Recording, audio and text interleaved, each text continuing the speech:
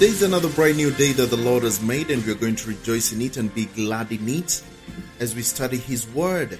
And like always, we're going to be explaining another often confusing question. So I hope you've got a pen, a paper, and your Bible, and let's get started.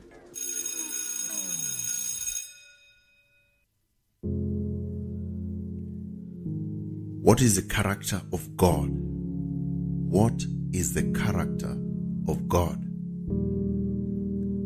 The pages of the Bible reveal a detailed portrait of the character of God. Perhaps the most outstanding feature of God's character is that He's a loving Father to all believers. Ephesians 1:2. Grace be to you and peace from God our Father and from the Lord Jesus Christ. Galatians 1:1. Paul, an apostle, not of men, neither by man, but by Jesus Christ, and God the Father, who raised him from the dead. Colossians 1:12. Giving thanks to the Father, which has made us meet to be partakers of the inheritance of the saints in light. 1 Thessalonians 1:3. Remembering without ceasing your work of faith and labor of love and patience of hope in our Lord Jesus Christ, in the sight of God and our Father. So you see, God is a loving Father to all believers, and likewise, just the same God is by nature is holy, good, is good. Let's look at Mark 10:18. And Jesus said unto him, Why callest me thou good?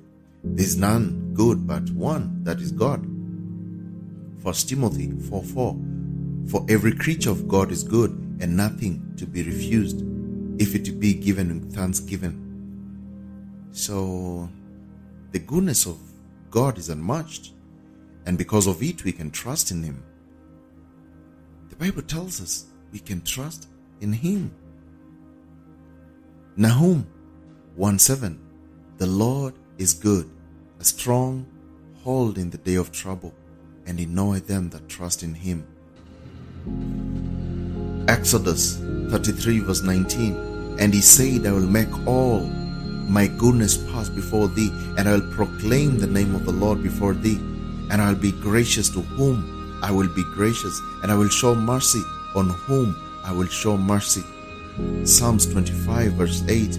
Good and upright is the Lord, therefore He will teach sinners in the way. Psalms 34:8. Oh, taste and see that the Lord is good. Blessed is the man that trusts in Him. Matthew 19:17. And He said unto him, Why callest me thou good? There is none good but one, that is God. But if you will enter into this life, keep the commandments. 2 Peter 1:3. According to His divine power He has given unto us all things that pertain unto this life and godliness, through the knowledge of Him that has called us unto glory and virtue. Likewise, we see that in the goodness of God, God has always had our best interests at hand. He told us that we know all things work together for the good of those who love God and those who are called according to His purpose. Romans 8:28. Everything works for good, all right? And also Genesis 50 verse 20. But as for you, you thought evil against me, but God meant it unto good. You see, to bring pass in this day to save much people alive. Jeremiah 29 verse 11. For I know the thoughts that I think towards you, says the Lord, thoughts of peace and not of evil, to give you an expected end. Lamentations 3:25. The Lord is good unto them that wait for Him, to the soul that seeketh Him. Everything, brethren, everything that God does is an expression of His goodness, and it's designed to benefit His people. God's holiness is likewise unequaled. You cannot be good than God. There's some people who say, oh, but God is not really good. No, God is good. is good and is holy. His holiness is unequaled. Think about this. The Bible says in 1 Samuel 2 verse 2, there is none holy as the Lord, for there is none beside thee, neither is there any rock like our God. Leviticus 11:44, for I am the Lord your God, you shall therefore sanctify yourselves, and you shall be holy, for I am holy. Neither shall you defile yourselves with any manner of creeping thing that creeps upon the earth. There are so many verses that I can read to you about God being holy, but let me just maybe read two more. 1 Peter 1:15 to 16. The Bible says, but as he which has called you is holy, so be ye holy in all manner of conversation, because it is written, be ye holy, for I am holy. And one more, Revelation 4:8, and the four beasts had each of them 6 wings about them, and they were full of eyes within, and they rest not day and night, saying, holy, holy, holy, the Lord God Almighty, which was and is to come. Have you seen how much God is holy? And you cannot equal his holiness with anything else or anyone else, because his holiness is unequaled. Seeing the point now? And you have to understand, there is not even one stain of evil or impurity in God. The Bible tells us in 1 John 1:5, God is light, and in him there is no darkness at all. And Psalms 12 verse 6, it says, the words of the Lord are pure words, as silver tried in a furnace of the earth, purified 7 times. Psalms 19 verse 8, the statutes of the Lord are right, rejoicing their heart. The commandment of the Lord is pure, enlightening the eyes. It's really, really wonderful character of God. Another defining characteristics of God is his righteousness. It means that he exists in a state of moral perfection, right? God presented Christ as a sacrifice of atonement through the shedding of his blood to be received by faith. He did this to demonstrate his righteousness, because in his forbearance he had left the sins committed beforehand unpunished. He did not do it to demonstrate anything else but his righteousness at the present time, so as to be just and the one who justifies those who have faith in Jesus. This one you can read it in Romans 3:25 to 26, and also 2 Chronicles 12 verse 6. It tells us, whereupon the princes of Israel and the king humbled themselves, and they said, the Lord is righteous. Psalms 33 verse 5, he loveth righteousness and judgment. The earth is full of the godly goodness of the Lord. And Isaiah 45 verse 21, it says, tell ye and bring them near. Let them take counsel together. Who has declared this from an ancient time? Who has told it from that time? Have I not the Lord?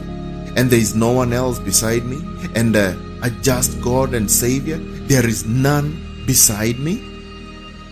That's another very important character of God. Now let's check some few more. God is also just. Do you know that God is just? He's perfectly upright and fair in how he treats his creation. Let's look at Isaiah chapter 30 verse 18. And therefore will the Lord wait, that he may be gracious to you, and therefore he will be exalted, that he may have mercy upon you.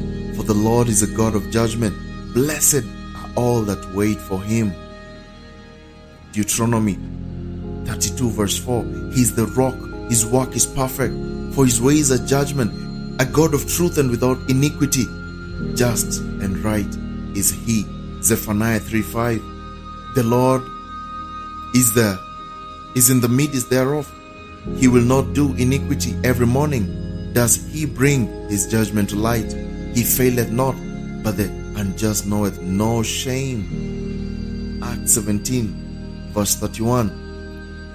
Because he has appointed a day in which he will judge the world in righteousness by that man whom he has ordained, whereof he has given assurance unto all men, in that he has raised him from the dead. I can go on and on and on and on talking about how God is just. But now let me talk about his loving and compassionate, gracious, kind and merciful characters of God.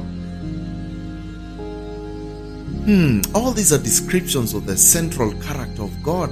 Think about Nehemiah 9 verse 31. Nevertheless, for thy great mercies' sake, thou didst not utterly consume them, nor forsake them, for thou art a gracious and merciful God. God is so kind-hearted and caring. He is that scripture says, God is love. God is love. 1 John 4:8, God is love. And 1 John 4:16, it says, and we have known and believed the love that God has shown to us. God is love, and he that dwells in love dwells in God, and God in him. And likewise the psalmist David describes God as a compassionate and gracious and an abounding in love and faithful Father. Psalms 86 verse 15. But thou, O Lord, you are God full of compassion and gracious, long-suffering and plenteous in mercy and truth. So much great love is the one that God shows us. That he gave his only begotten Son, that whosoever believes in him will not do what? Will not perish. John 3:16. And also look at 1 John 4:9. We can read to 10. It says, in this was manifested the love of God towards us, because that God sent his only begotten Son into this world that we might live through him. Herein is love. Not that we loved God, but that he loved us, and he sent his Son to be the propitiation for our sins. And because of this great love, friends, because of this great love, Christ died for us, even while we were still sinners. While we were still sinners, we knew nothing. Romans 5:8. But God commended his love towards us, that while we were yet sinners, Christ died for us. Titus 3:4-5. But after the kindness and the love of our Savior towards man appeared, not by works of righteousness which we have done, but according to his mercy, he saved us. According to his mercy, by the washing of regeneration and renewing of the Holy Ghost. God's mercy and compassion never fail. They are renewed continuously towards us, day in, day out. Go and read Lamentations 3:22-23. And as I wind up, I want to tell you that part of God's character is faithfulness. God is faithful to those who are called to fellowship in his Son Jesus Christ. Let me read just one verse on this. The Bible says in 1 Corinthians 1:9, God is faithful, by whom you were called unto the fellowship of his Son Jesus Christ our Lord.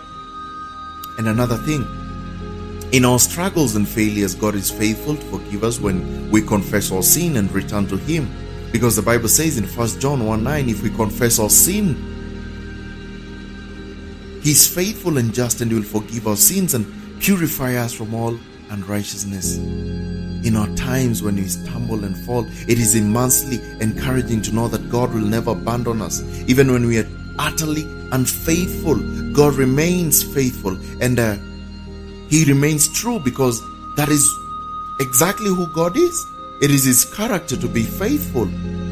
2 Timothy 2:13, it tells us, if we believe not, and yet he abideth faithful, he cannot deny himself. He's faithful. Sometimes we really go down and we feel as if we cannot do anything, but God is faithful. Think about Revelation 19 verse 11. And I saw heaven open, and behold a white horse, and he that sat upon him was called faithful and true, and in righteousness he doth judge and make war. God is truthful likewise, and his word is true. We know also that the Son of God has come, and he's given us understanding so that we may know him who is true, and we are in him who is true. By being in his Son Jesus Christ, he is the true God and eternal life. 1 John 5:20. It gives a picture, a real picture of this. He says, and we know that the Son of God is come, and he has given us an understanding that we may know him that is true, and we are in him that is true, even in his Son, Jesus Christ. This is the true God and eternal life. Oh friends, I have a lot of verses that I can read for you. God and his word, they both form a trustworthy foundation of life. In him is no falsehood and lies or deception. What God says is absolutely reliable. His word is consistent with his character and his revelation of him. Because of God's character, we can count on him to fulfill his promises. Because we see God's patience and long-suffering are the attributes of God's character. He is slow to anger, dealing patiently with rebellious sinners. God was patient in delaying the flood in Noah's time while the ark was under construction, giving sinners plenty of time for repentance. Likewise, the prolonging of Christ's return is not an indication of slowness or hesitation on God's part, but of his long suffering, as he does not want anyone to die without the opportunity to repent. Be saved and enter into his family. 2 Peter 3:9-10. At the heart of God's character is his desire to be a father to all who draw near to him. The more the delay, the more the grace.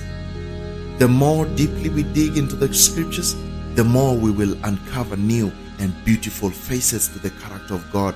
And the longer we spend time with him in his word, the better we know and we understand his nature. We will discover that God never changes, that he's all-knowing, all-powerful, always present and everywhere. He's perfect and there is none like him. He's 3-in-1. We can spend a lifetime seeking after him and still only scratch the surface of comprehending the depths of our Heavenly Father's character. And that's the end of our today's Bible study lesson. Hope it was a blessing to you. Hope you learned something. You can always download this podcast to listen later offline or to share to your friends and family. And please don't forget to favorite and subscribe to our channel so that you can always be notified whenever we post a new podcast. If you'd like to support this ministry, please, you can use the details in the description below. Otherwise, I hope to see you soon in the next one.